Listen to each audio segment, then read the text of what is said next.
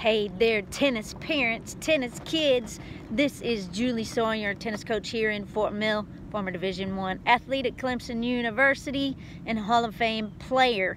And I've got an amazing story for you. Parents, this is, I think, inspiring just as much as for you, but also for your kids. And so this could be a great tennis bedtime story I'm getting ready to tell you that will inspire your child to do more than they ever thought they could do. So I'm going to tell you the story of E.G. Maybanks. So when I first started playing tennis, I got off to a running start. I loved playing tennis, and so my parents enrolled me initially in a tennis tournament that was local, but then very soon after that I was enrolled by my parents in a local, my very first USTA tennis tournament. And you know that that's a big deal. If you play tennis, that's where the big dogs eat, basically. So one of my first matches that I ever played was against E.G. Maybanks. And so kids, I don't know if you've been in a tennis tournament before, but E.G. Maybanks was my opponent. And so what happens when they call the names out for the two players that are getting ready to send them on the court is they call out the names, and my last name was Davis, and of course E.G.'s last name was Maybanks. So they said Davis, Maybanks, and we had to find each other and go meet up to grab the balls to go on the court. So E.G. Maybanks was #1 in the state at that time, and I had already heard about how she had been playing tennis since she was 4 years old, and I was 13 years old, and I had only been playing for like a year or two. I was just getting started, so that she was very intimidating to me. But she came up to me and she looked at me and she was chewing gum and she was spinning a racket on her finger, which I can't do right now. And she looked down her nose at me and she said, "Are you Davis?" And so she took me on the court and we warmed up. She treated me, basically she was telling me, you know, come on, you little chump, come on out here while I just proceed to whoop you. You know, and get off the court as quickly as possible. And that's exactly what happened. E.G. Maybanks beat me 6-0, 6-0. That means I didn't win any games, and I probably won very few points.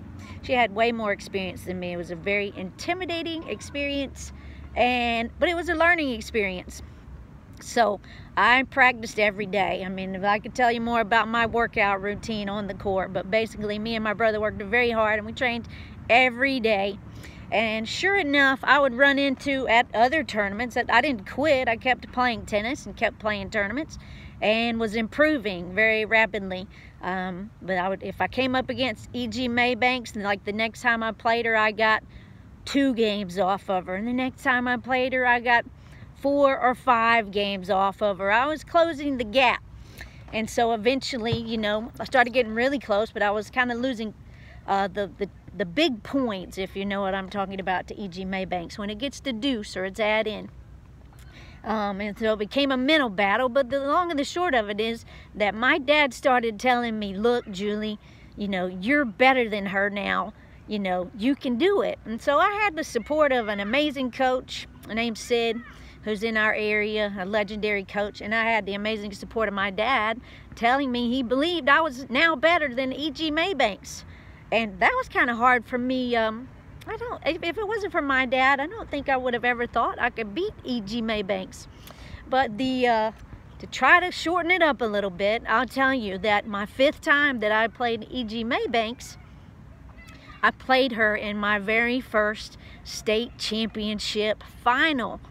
Me versus E.G. Maybanks. And so it was about a year later when I played her for the 5th time.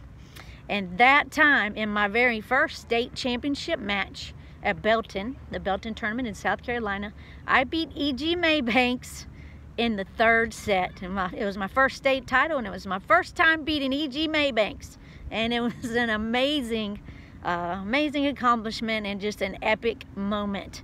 Something to overcome. So I overcame the mental battle of not knowing if I could beat E.G. Maybanks, and just overcame the stigma of, you know, winning my first major tournament, well, at least locally, South Carolina wise. So kids, I hope that inspires you, and parents, I also hope that inspires you to support your child and encourage them, because we're our own worst critics, and kids need lots of love and support, especially in tournament tennis, because tournament tennis is a brutal environment. And so thanks for listening, and parents, just drop me a comment and let me know what you think about that story. Thanks. Bye.